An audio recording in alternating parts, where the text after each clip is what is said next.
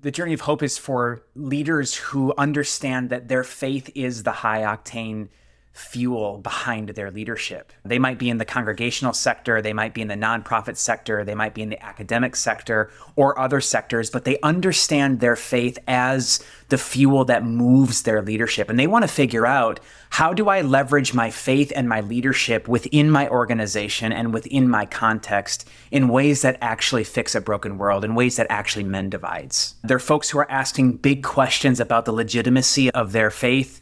They want their faith to actually fuel them into restorative action, but they're not quite sure how to get there.